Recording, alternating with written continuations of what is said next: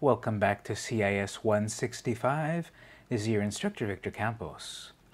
So this is our Week 4 lecture, which is based on Chapter 3 of the book. Make sure you've read Chapter 3 in our JavaScript and jQuery book before watching this video. Chapter 3 is titled Functions, Methods, and Objects. So we're going to have a lecture that expands on the concepts of functions, methods, and objects. To set ourselves up, I need a folder called Week 4, and I'm going to copy that index file that I set up a while ago as my starting point. I'll paste it into my Week 4, and then I'll start Visual Code so I can get to work. At the moment, I don't have any folders open, but if you do, you can go to File, Close Folder, and then we need to open the folder of Week 4. So Week 4 is open. I can close other windows and open my index file and close the Explorer.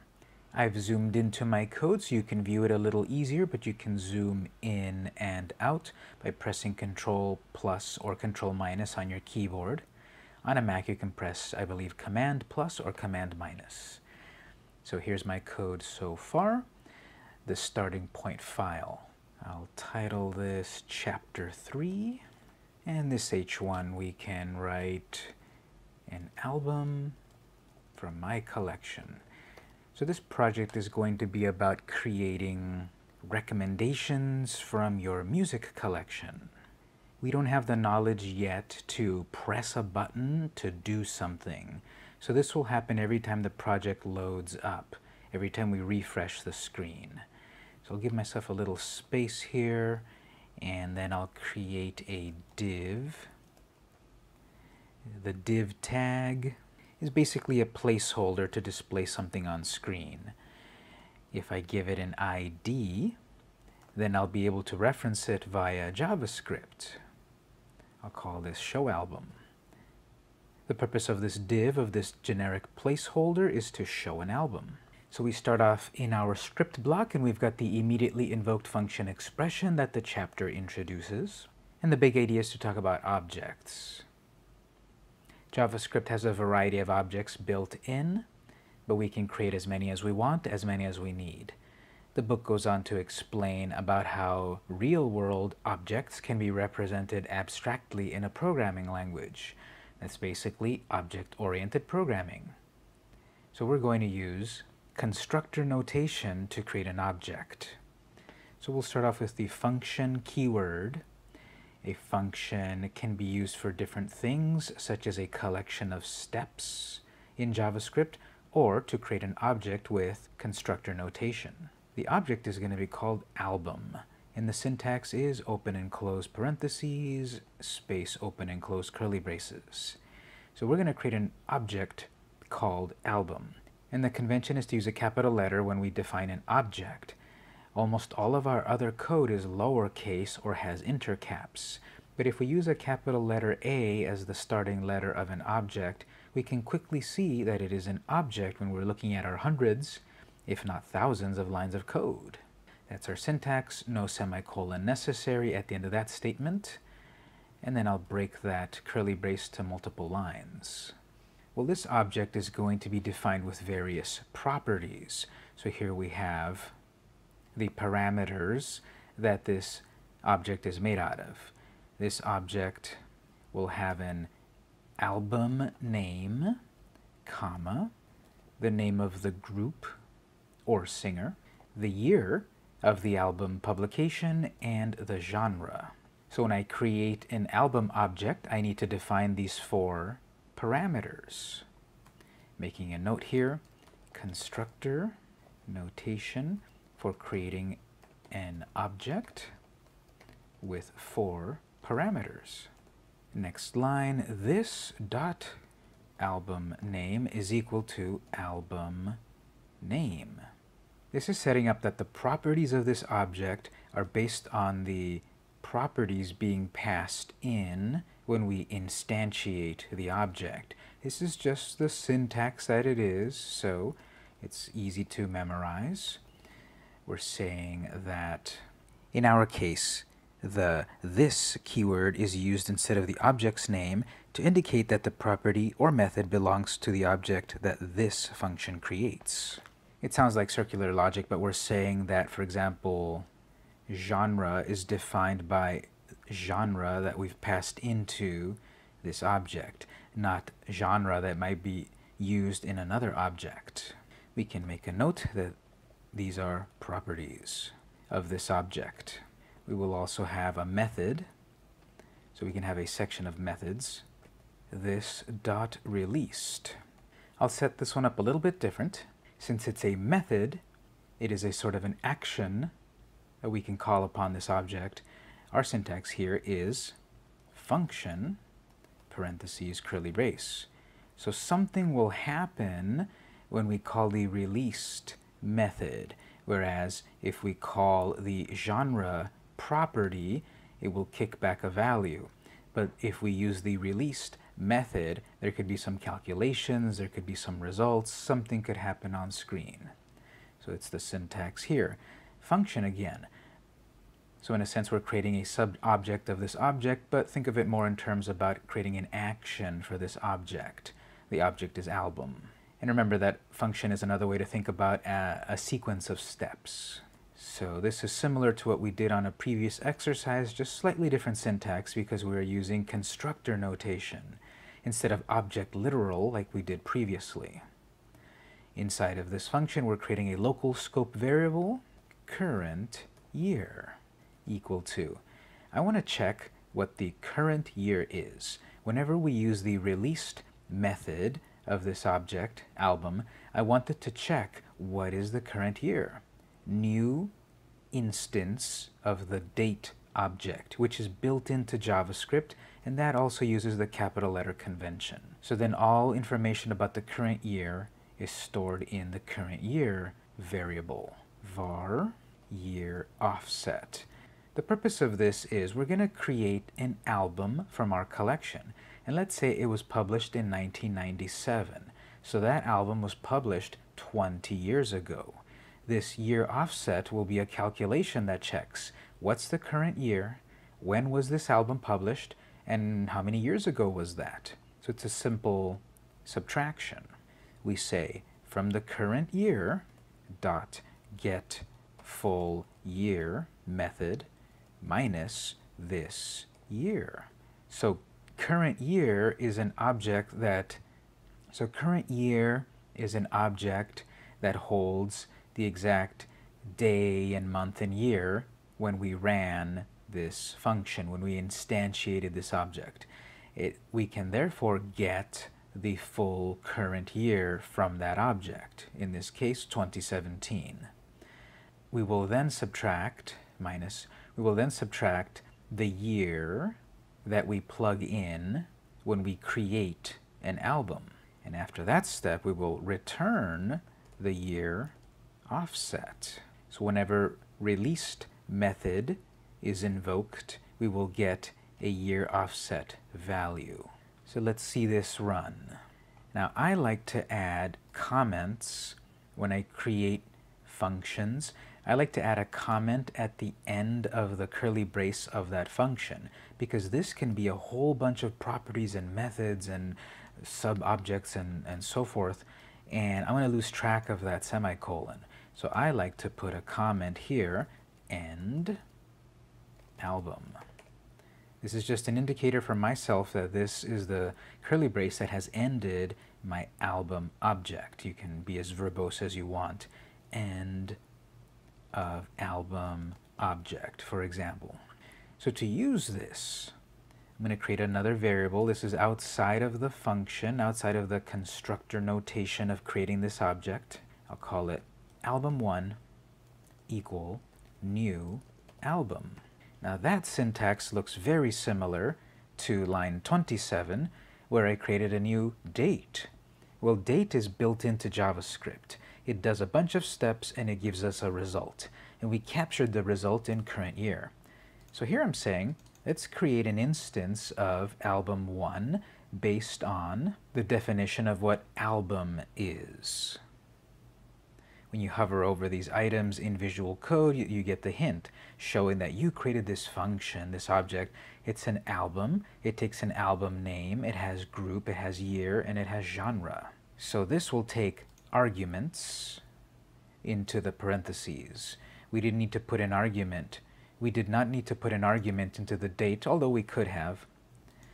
So here we're going to say, okay, we've got an album. And in the exact order that it was defined up on line 18, I have to specify the name of the album, the name of the group, the year of the album, and the genre. So let's say I'm going to start with the album Nevermind, comma, quotes, by the group Nirvana, comma, from the year 1991, no quotes because it's a number, comma, quotes, genre alternative. So if I do some console output, I can see album 1, and I can check if my code is running well so far. I'll save that. I'll go back to my project and run it in the browser. Again, I'm using Google Chrome, but you can use whatever. F12 for my developer's console. And I see that my output was an album. And this album is made out of album name, genre, group, and year properties, as well as released method. So what I can do is then say album dot, and Visual Code tells me, well, you have album name, genre, group, released, and year. Let's say group. Give me the property of group from album 1. Once I see these results, if I refresh it, I get the output Nirvana, because that is the property that I asked for. Since we have then a method released, the syntax there is open close parentheses. So I've got the open and close parentheses of the released method plus the closing parentheses of login. And when I see that in the browser, I get 26. So this album was released 26 years ago, 2017 minus 1991. I'm going to create more albums, more of these objects. So I'm going to remove the semicolon at the end of line 33 because I want to do more. The semicolon is end of statement. I want to do more. I want to create more objects, more variables. So comma, album 2. That will be assigned a new instance of the album object. I'm going to do another one in a moment, so comma. And here I'll add another album. Let's do the album Ramones by the band or the group Ramones from 1976, and its genre is punk. I'll do one more. Album 3 is a new instance of the album object, semicolon there, end of statement.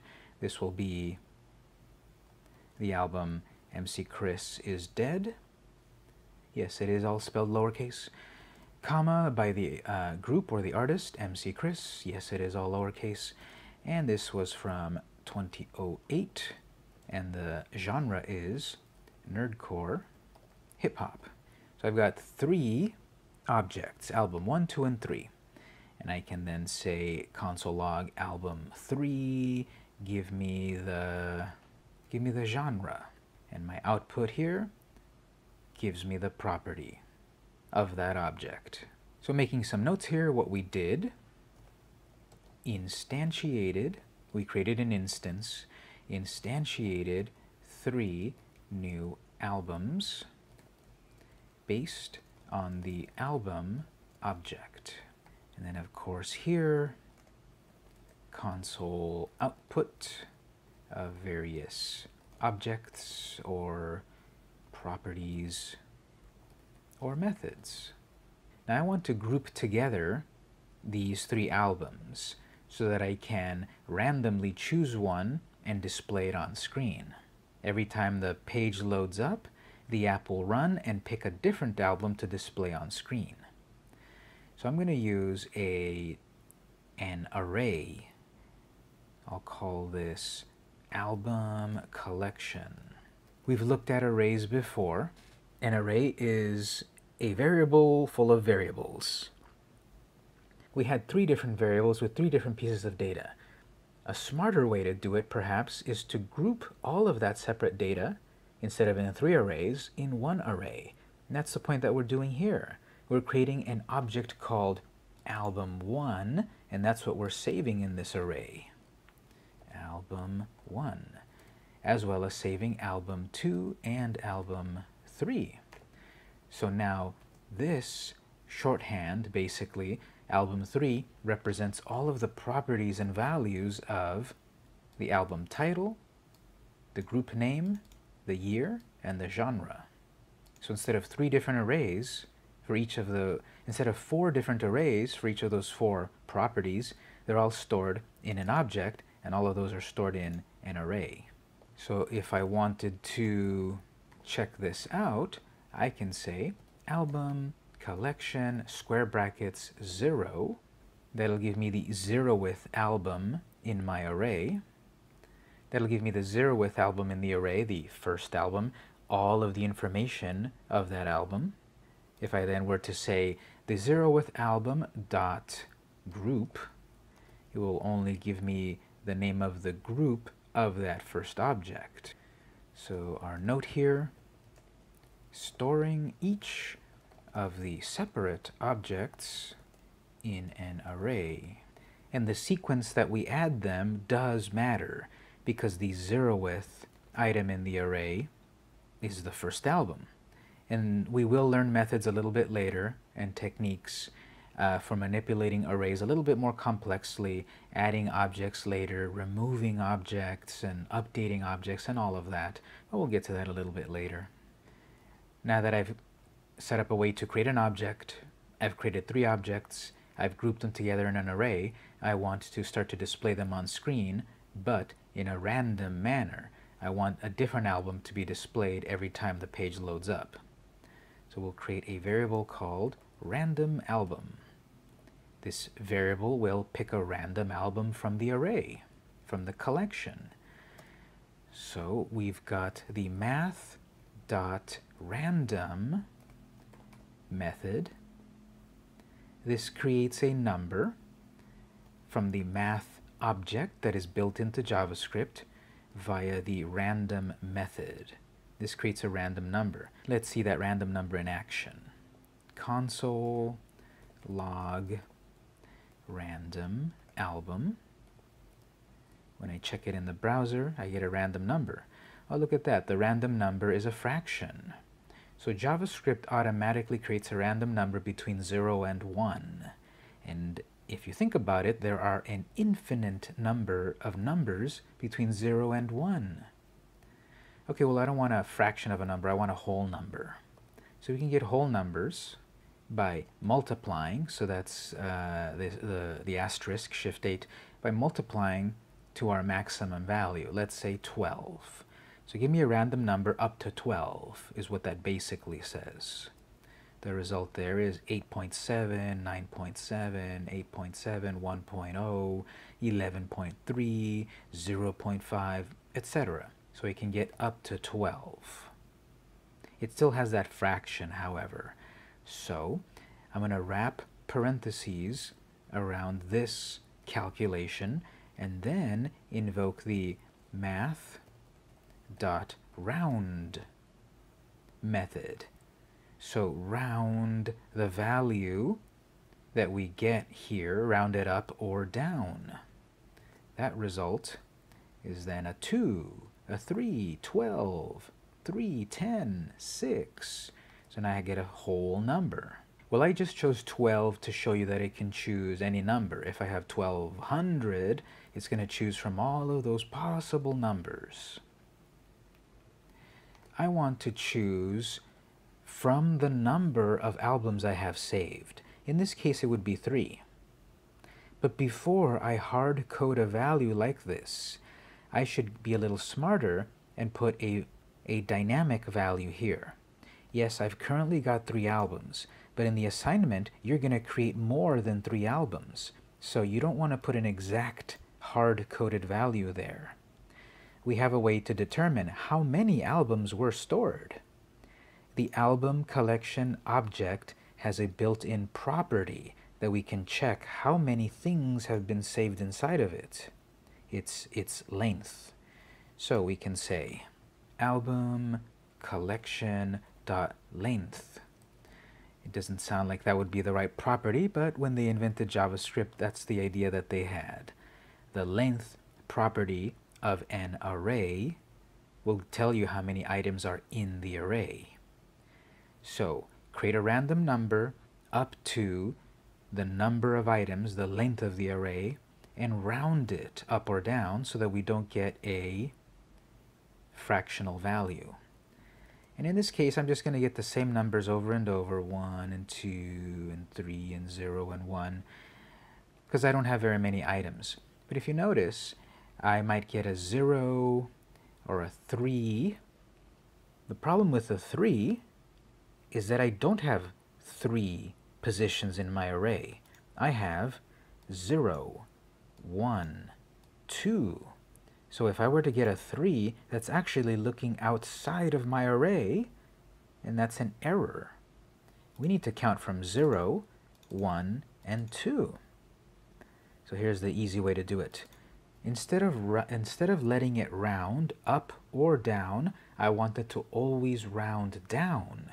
So now I can only get a 0, a 1, or a 2, never a 3. To round down, I change this to math.floor because the floor is down. So now I will only get values 0, 1, or 2. And yes, if I wanted to round up, I do round up to the ceiling. You just spell it as ceil, C-E-I-L, ceiling. In our case, we need to round down to the floor. This will be a good note. Create a random number up to the maximum of the length of the array and round it down, always. All right, to finally display something on screen, remember we've got a div, show album name.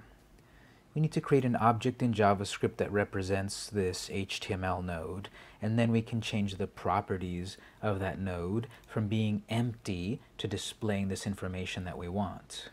So next line, create a variable called lShowAlbum equal to document.getElement by ID quotes show album. So now we've created an object based on the HTML node, and we can change aspects of it. lShowAlbum.innerHTML equal to, for example, hello. That will print hello on the screen. On the previous activity, we used text content, and that in this case will give you the exact same results. But text content is simply text content. If we use inner HTML, what we can do is also write HTML that will be processed. So let's say I set this as a heading number 2, so then that gets processed as HTML. If I have only text content, it will display literally that text content. So there's a couple of ways to do it. I like inner HTML because it lets me create HTML and it processes it. Create a JavaScript object based on the HTML node above. For fun here, I will create the text content version of this code, display only text content in the HTML node, or display text and HTML content in the HTML node. All right, so what I want to do is display a random album from the collection. lShowAlbum.innerHTML is equal to album collection, square brackets, semicolon. I want to display one of the 3 possible albums. So I've got that random number, random album. This will take that random number, select the position in the array, and display it on screen. For example, then we can select its dot group. The result is on screen. We see every time we refresh one of those groups. Since there's only 3 possibilities at the moment, it's not quite random. The note here is, in the HTML node, display a random albums property. Well, actually, I want to display everything about that album. And what I've put into the object is just the data. I want to write something meaningful that displays on screen. So I'm going to say, my idea is I'm going to say the album XYZ from the group ABC was published on 123. So before I display the dynamic data, I'm going to display some static data in a string. So quotes space plus the album space. So here I'll say album name. If I test it before going further, the album MC Chris is Dead, the album Ramones, the album etc. Well, I would like the album to be italicized. So here is where this HTML will come into play. If I start the EM tag of HTML, this is going to display the album in italics. Now, most HTML tags need a pair. Do you see what the problem is here? I want to start the emphasis tag, italics, and wrap around this album, but then I want to say more. So I'm not going to close that tag yet until I wrap it around the actual album. So I'm going to plus to continue. And actually, I'm going to move this to the next line just so that it's more readable. Plus quotes, end of the M tag, space, by, space. I'm going to say the album Ramones by the group Ramones. So you see I've closed the M tag by continuing the string concatenation. Write a little bit of static content, write some dynamic content, continue static content. In each of those little blocks we have a plus, and that's concatenation. We're adding together some content. The result is the Ramones by Nevermind, the album Nevermind by. If I were to have closed the M tag up here in the wrong place, that's wrong because I've opened and closed the M tag and it didn't italicize. So next I want to say the name of the group. So I'm going to continue. Plus album collection based on the random album dot group. So the album MC Chris is Dead by MC Chris. The album Ramones by Ramones. The album Nevermind by Nirvana. It knows to link them together, so to speak, simply because I created a random number up on line 48, and it's the same random number used twice here. It's not that it created 2 random numbers. As the code ran and reached line 48, it created a random number and stored it. We get a random number every time we refresh the screen. But that same random number stays in memory and we've used it twice. So therefore, the album name and the group are sort of linked together. I want to say the album Ramones by the Ramones was released on, so we've got a year to publish. So before the end of that semicolon, next line, plus the album Ramones by the Ramones was published in space plus. Time to get the next property. Album collection based on the random album number dot year. The album MC Chris is Dead by MC Chris was published in 2008. If I refresh it, the album Nevermind by Nirvana was published in 1991. So then I want to say, how long ago was that? The album Ramones by the Ramones was published in 1976, parentheses, XYZ years ago. So I'm going to continue this string. Next line, plus, quotes, parentheses. Now these parentheses are just going to be visible to the user. They're not anything special. And here I want to say X years ago. X years ago. And I wrote it this way so that I can show you that this is going to be a little bit more complex, your string. I want that X to be dynamic. That X will be album, collection, square brackets, random, album, dot, released, method.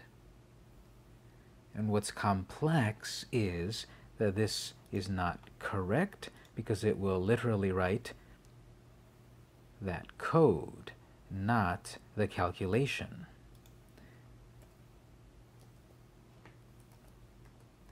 I want that released method to actually be processed. So the trick here is I'm going to continue the string only up to this point, plus, and then continue the string again here, plus, quote, space. So continuation of the string where we've got the space and the parentheses, then the dynamically created released method plus continuing the string, the words, space, years ago. Now the result, instead of it simply displaying that text in a dumb way, it processes it and says 41 years ago. Another album. The album Nevermind by Nirvana was published in 1991, 26 years ago. The album MC Chris is Dead by MC Chris was published in 2008, 9 years ago. Lastly, I want to display the genre of the album. So I will continue this string plus quotes. The genre was space, and then I'll get the data from the array. Album, collection, from the array, based on the random album number, give me the property genre. Oops, I was about to forget something important here. Let me go ahead and do it. There's a little something wrong here, but let me show you what that is. Save it and run it. I get an error. Uncaught syntax error, unexpected identifier. Now here I am pulling back the curtain. I obviously have the project all planned out, and I cut out my mistakes anyway. But I wanted to show you here that sometimes you get mistakes. So pay attention to your console here, because it may not give you the most useful error message, but it guides you to the right place by telling you that line number 65 is where you should be looking at. So I'm looking at line 65, and I wish it would tell me you're missing a plus sign. You're missing the concatenation. I'm missing it right here. It didn't tell me that. It's just telling me something's going on line 65. It's trying to say a syntax error. You wrote the code wrong. So now with that plus sign, I go back and run it, no more problem. And did you also notice that nothing showed up in the viewport when that code was wrong? Let me put it back to show you. If I've got an error in JavaScript, basically all the JavaScript shuts down. So something that used to work up to this point, now nothing works, and that's the nature of JavaScript.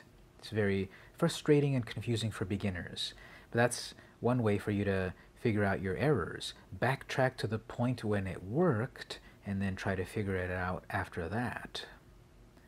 So I'll put back the plus sign right there. The code runs properly, and I see the album Nevermind by Nirvana was published in 1991, 26 years ago. The genre was alternative. I want to clean this up a little bit by putting a period, and I also want to move that line to its own line. So because I can process HTML here, I can add a break tag, BR, to move this sentence to its own line, and then I have to add a period so that I can see a period at the end of that sentence. The album Ramones by Ramones was published in 1976, 41 years ago. Next line, the genre was punk. Refresh. The album Nevermind by Nirvana was published in 1991, 26 years ago. The genre was alternative.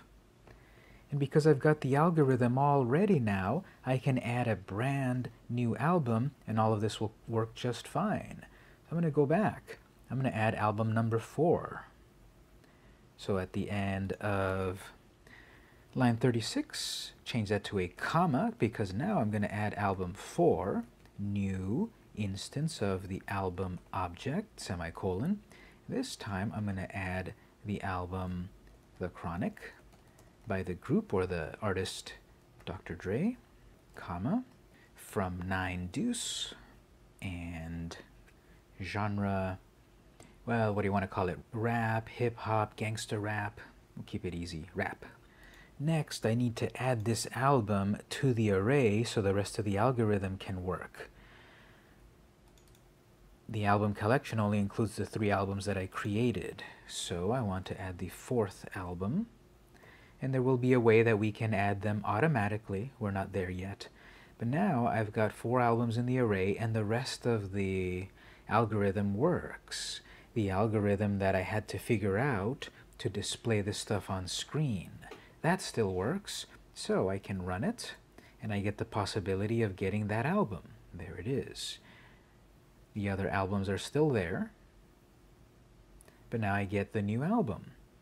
The album The Chronic by Dr. Dre was published in 1992, 25 years ago. The genre was rap. So there you go. There is our look at creating objects in constructor notation using arrays to store those objects, retrieving them randomly, and displaying them on screen.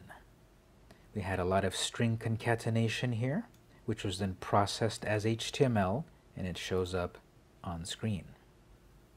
Based on this, you will do your homework project, so check our class online to see what that is. This has been Victor for CIS165. See you next time.